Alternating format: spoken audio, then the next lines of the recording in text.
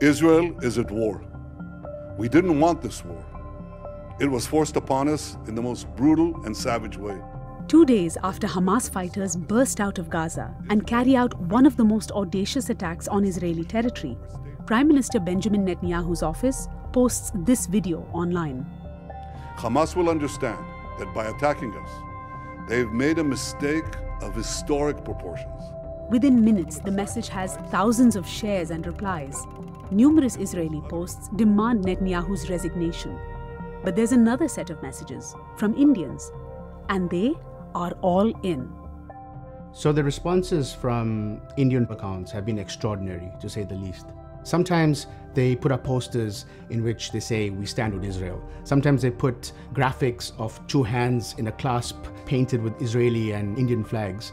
Sometimes they've just tried to reflect on how this conflict in Gaza mirrors the kind of challenges that India faces security-wise. When we try to understand why is there such a widespread interest in India with respect to this particular conflict, one of the things is a shared experience of terrorism. When October 7 happened, Hamas's attack on Israel, in India, almost immediately parallels were drawn with the 26/11 experience, which were a major terrorist attack happening on the Indian city of Mumbai in 2008. To me, it had a lot of shades of our own 26/11. When you had terrorists coming from Pakistan on boats and creating the rampage that they did. This major space that Israel suddenly started to occupy in the Indian imagination was because that common thread was found. The same radical, jihadist, Islamist, terrorist thinking that Israel is a victim of, we are a victim of as well. Israel is fighting this war on behalf of all of us. Israel is fighting this war for you and me. New Delhi's support for Israel was swift and unequivocal. Prime Minister Narendra Modi tweeted in solidarity, and Indian news outlets, as though on cue, went on a war footing themselves. Channels that just a few months earlier had not seen fit to send their journalists to cover unprecedented violence in India's northeastern state of Manipur, they dispatched reporters all the way to Israel. Heavy bombs are being used right now to take out the Hamas leadership, and there is collateral damage. Proclamations of vengeance and calls for mass killing were issued from Indian news studios. आपकी policy वो होनी चाहिए 1000 for 1. अगर आपके 1000 Israel के बच्चे शहीद हुए हैं तो उनके 10 लाख होने चाहिए. The coverage, I think, has been extremely sensationalist and dramatic. और एक बार फिर से सारिन की आवाज सुनाई दे रही है. इसका मतलब कि लगातार हमास यहाँ पर टारगेट करने की कोशिश कर रहा है. There was a reporter who was asked to quiet down by Israeli soldiers because of how loudly he was trying to cover what was happening. Then there's another reporter from a channel who was reporting from a paraglider after reports came out that Hamas crossed the border on paragliders. There's also been misinformation shared by Indian news channel. There was a video of a group of people carrying what looked like a dead body, but when they put down the person got up and walked away. So this video was shared with the claim that Palestinians are faking the death of the victims.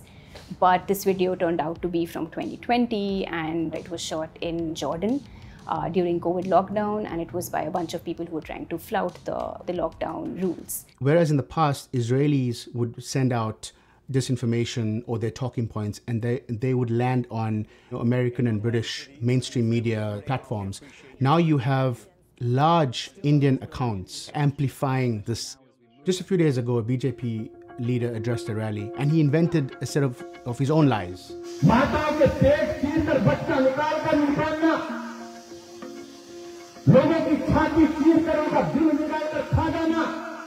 And then lamented about the kind of small pockets of support that some Indian Muslims have shown or displayed for Palestinians in India. And he asked them, do you want Hamas to come to India? This is how hate and misinformation works. You keep repeating something again and again and again, that, there is Islamic terror and how Israel is trying to protect itself. And then there is a Muslim threat in India and how Hindus are trying to protect themselves. And if you keep repeating this, there comes a time when people who are consuming this or who may be misinformed, when they see that Muslims are treated with a lot of violence, they can, one, justify it, or two, just say that they deserve it. So what happens is that you take away how a normal human being would react to someone who's facing violence. And this is essentially what hate and disinformation achieves.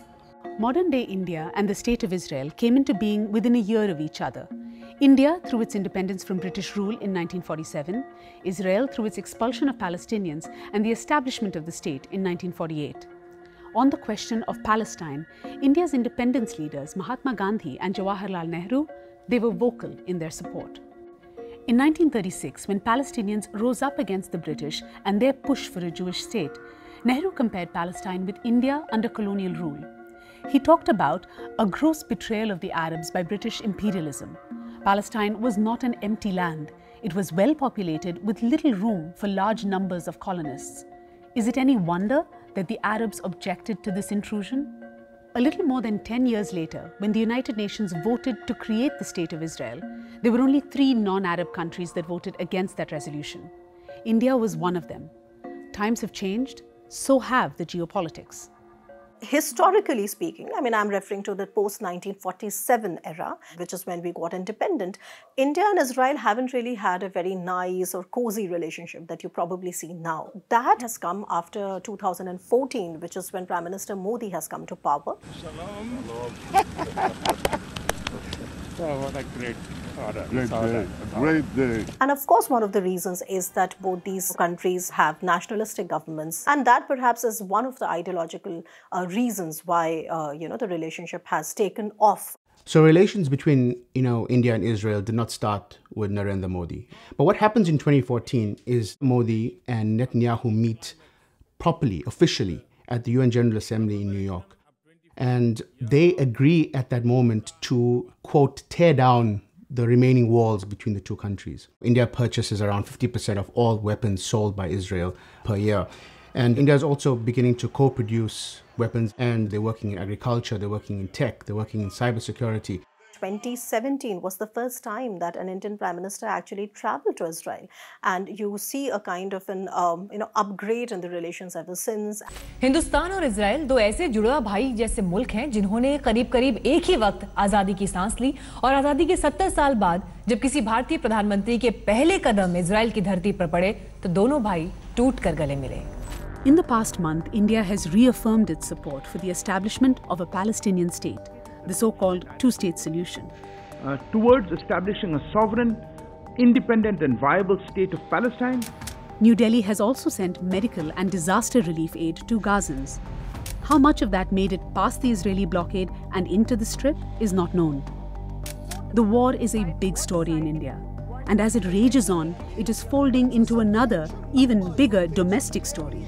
India is going into a huge election next year, and this issue will serve as a way to consolidate the Hindu nationalist base in India. It serves Modi very well electorally to be seen as close to Israel, as a country that's able to put Muslims in their place, but it's also about modernizing the state. The BJP has pushed this narrative that in order to be a strong, militaristic, global player, it had to be close to Israel. All this rhetoric around minorities and the domestic sentiment with respect to minorities, I think it is really not understood well. And it is often, foreign media that falls for a certain kind of narrative, and that leads to a rather skewed understanding of how Indian societies actually operate.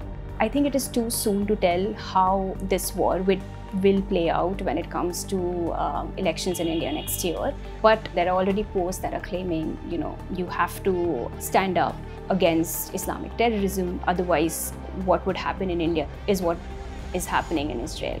So for Hindus to protect themselves from this threat is to re-elect Prime Minister Modi.